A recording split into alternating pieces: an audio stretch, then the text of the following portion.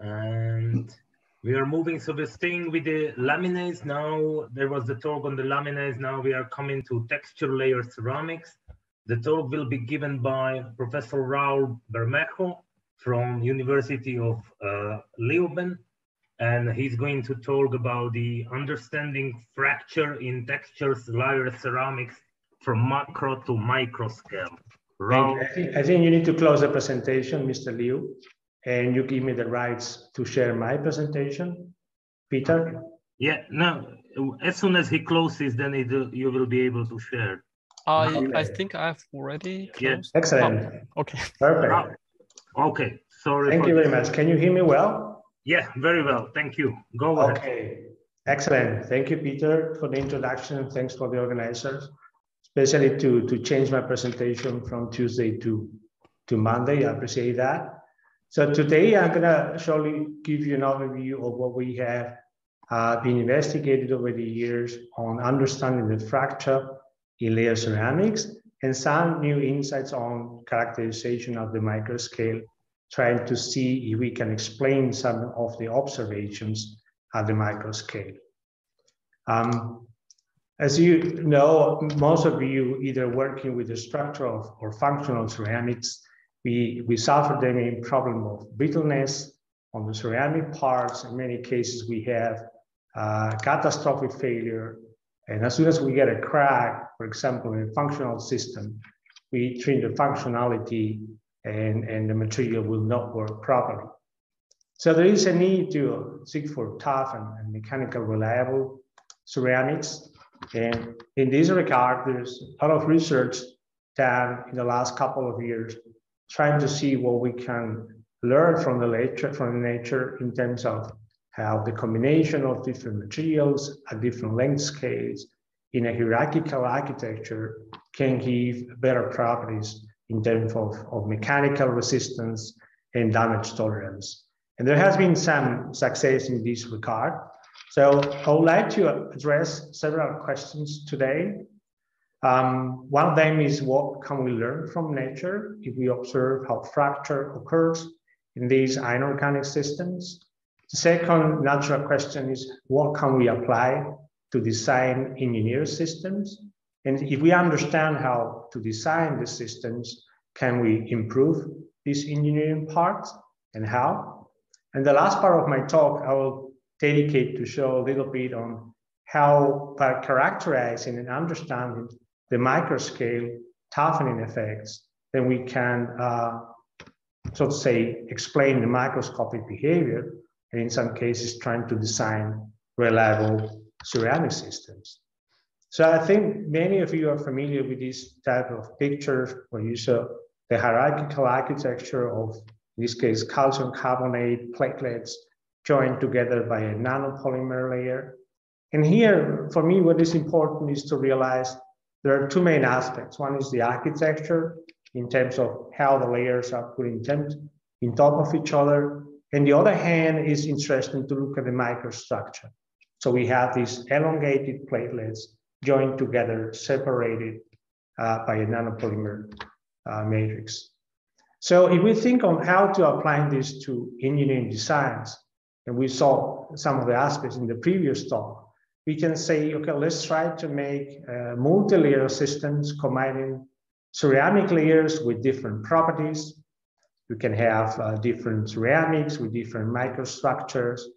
The second interesting idea is to tailor the distribution of layers within the same component.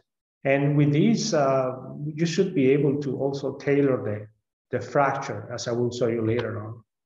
And the last but not least concept is, why don't we try to also tailor the microstructure of the individual layers in an attempt to mimic the microstructure found in nacre.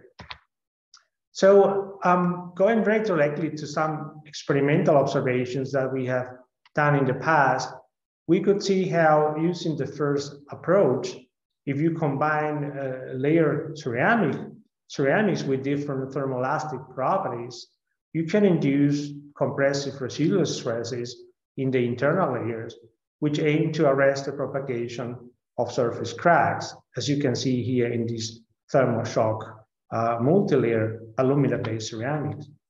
And I have here a small video to illustrate how this strategy can also be effective under bending loading situations. You can see here a notch, and when it is strain, you will have a crack at the notch, and then the crack will propagate through the first layer in a brittle manner. But due to the effect of compressive layers, you can arrest the propagation of that crack. It's what we call damage-tolerant systems or architectures. And without going too much into understanding how the fracture proceeds, if you see here in this plot, we represent the loading and also the apparent fracture resistance of the material as a function of the crack length. So the length that the crack will penetrate into the layer. When we have a monolithic ceramic, we are used to having a constant, without R-curve effects, a constant fracture toughness independent on the crack length. But when you have a multi-layer system based on residual stress profiles, then you can have regions with a lower toughness and regions with higher toughness as the crack proceeds. How can we use these kind of models to explain what we observed in the previous videos? So imagine we have a notch like we had before, and then we do some loading and the bending.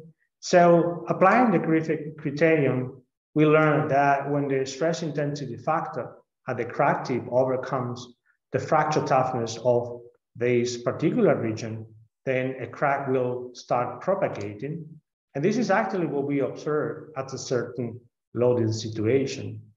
And using the same reasoning in elastic fracture mechanics, we can predict that after entering a certain depth in the compressive layer, this equation will no longer hold, and then we should have crack arrest because the stress intensity factor is lower than the fracture resistance at this particular location. So this is a way to explain very simple how a crack may propagate in a multi-layer system. And what happens is that you want to keep propagating the crack through the structure. You need to increase the load, and you reach fracture toughness values, which are maybe 3 or 4 times those of the individual layers. The second strategy is when we use these compressive embedded layers. It's interesting that depending where you embed this layer, how far from the surface that you are loading under tension, you can predict one or another fracture behavior based upon the fact that the farther the layer is embedded, the higher energy you will have during crack propagation, and the apparent toughness will be lower in this region than it will be in this other region. So having this kind of system, you could tailor your fracture, or in another way, if you like, if you are thinking of having 3D structures, which nowadays could be 3D printed, and you can recognize locations of lower mechanical resistance, you could try to think of this kind of concepts in order to reinforce a certain location by varying the location of the layer that you are embedding. Well, this is the second concept. The third concept I mentioned is trying to tailor the microstructure of the individual layers. One interesting approach is to texture the alumina material. And if you texture during templating grain growth induced during sintering, you can see that the fracture occurs in not such a brittle manner. You can absorb the energy by propagating along the platelets. Sometimes it's a little bit effective. It really depends on the aspect ratio of the platelets, etc. But you can really get a certain reinforcement by doing that. So in terms of thinking of how to improve engineering designs, think about the combination of 3 different concepts: the location of the layers, compressive stresses, and also tailor microstructure. So showing just a very simple example that we did, well, we embedded layers with compressive stresses and texture microstructure. We could observe the benefits of, on the one hand, the crack the compressive stresses arresting the propagation of the crack, and then the weak interface between the grain boundary of the platelets by guiding the crack along these basal planes. So we have two benefits, increasing the fracture energy of the system. And this, if you like, resembles a little bit, not very 100%, but resembles a little bit the fracture that we observe in these nacre-like systems. How effective this design could be against other types of loadings, for instance, contact damage, we saw in the Heineken contest this morning, the talk from Abdullah. He was showing the investigation on how doing contact damage on the equiaxed alumina, you can get the very classical Herztian cracks going into the microstructure. If you have a texture alumina, you can modify, so to say, the fracture modes and get a quasi-plastic deformation according to shear sliding along these weak planes. And what it was interesting is that if you combine these multilayer system having a texture layer under compression inside, it is very interesting how effective this design could be against contact damage. And the main role here is the shear or quasi-plastic deformation of the platelets. So the weak interface between the platelets is key to absorb the damage on the surface and at the end being damage tolerant for the whole structure. So I hope you all visited this morning. Very nice presentations were given the contest. If you want more details on this, you can access our contribution. What I would like to draw the attention the last 2 minutes is that on the one hand, if we measure the fracture toughness at the micro scale, for example, using single edge notch beam, you can get this classical brittle fracture on equiaxed alumina. If you have texture alumina, it may not look like so much brittle, but if you look at the values that you get, they're relatively similar.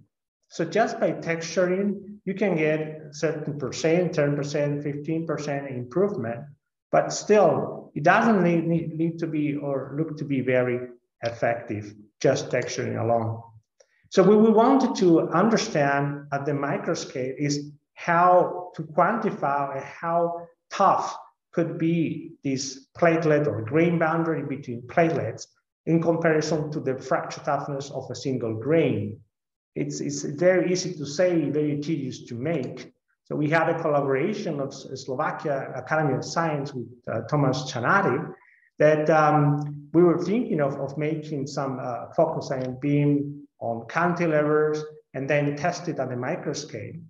So we have out of this texture microstructure, just basically flip out one cantilever and doing a single edge V-notch test, so to say. Question is, of course, if you have a cantilever, whether you are notching at the grain boundaries or inside the grain. So we did both investigations, and you can see here on the left-hand side, two exemplary samples. One of them is just one single grain notch at a certain depth, and then a multi-grain texture alumina, which the notch is placed at the grain boundary. You can see here the front view of this. And we observed there was about 40% difference in toughnesses. I will not tell you which one was tougher. If you want to know the answer, please visit the talk from Joseph on Tuesday. He will give you more insights on these. So to summarize, the state of the art, so to say, on layer ceramics based on tape casting technologies, we found out several ways to tailor the fracture, making more damage tolerance. And nowadays, going into 3D printing, what we are trying to do is apply this knowledge on 3D printing architecture, where we can not only combine different materials using 3D printing, but also tailor the microstructure after 3D printing the part in using templated grain growth during system. And with these strategies, we're trying to replicate what we have learned here with conventional tape casting and see the possibilities that we could have with 3D printing. more information you found out in these open access papers. So we're collaborating with the company leaders. We're aiming also going into multi-material systems. As you can imagine, the field is open for different ideas. And when we think of the complexity of the devices, we should take a look to the nature, where we really find very complex systems centered on low temperatures, making fantastic texture architectures in a different geometries and architectures. So I think this is very inspiring. I think this is a way to go. But I think we can apply very much what we have learned in the past to the 3D printing and not just start from scratch. The complexity is some add-on feature that we can use, but we still have to fight with sintering. We need to fight with the brittle fracture. We need to, so to say, challenging will be how to test these materials mechanically. This is something that we are working on. So with this, I would like to thank you for your attention. More a summary of this can be found in a paper of the European Ceramic Society. I thank the ELC for funding and my young group, which is always very supportive. Thank you very much. Thank you, Raul, very much for your interesting talk. Now the session is open for the discussion. Please, if any of you has some questions for the speaker, just raise your hand, please.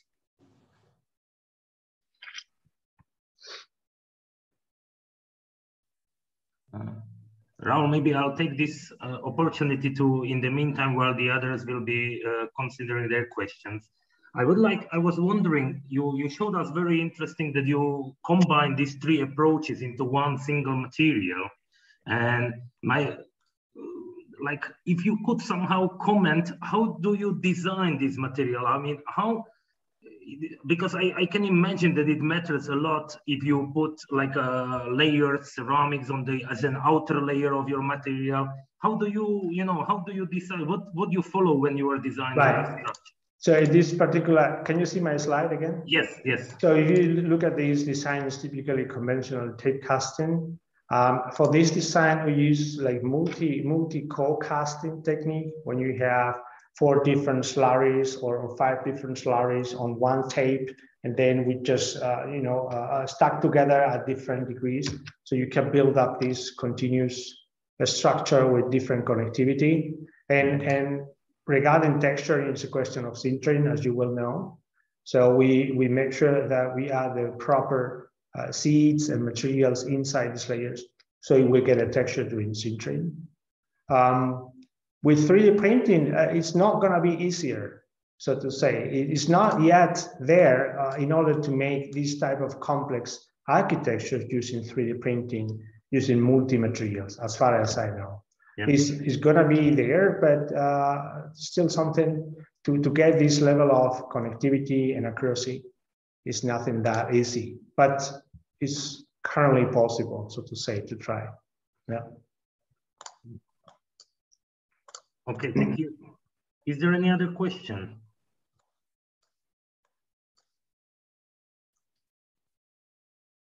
Everybody's going to the gala dinner, so yeah. I see. But Raul, I'd like to have one more, if it's sure, okay, sure. If it's okay. If it's not too difficult. I like the result you showed us on these micro cantilevers. But if I understood well, so you did it for these textured grains, and is that correct? It was for the textured ceramics, right? And you introduced notches, once at the grain boundaries, one inside the grain. Right, that's correct. Yeah. So that was done at Košice from Tama. So it's not very easy to do. You have to expose to really. If you look at this picture here, this is a grain boundary. This is a grain boundary. So you really have to be very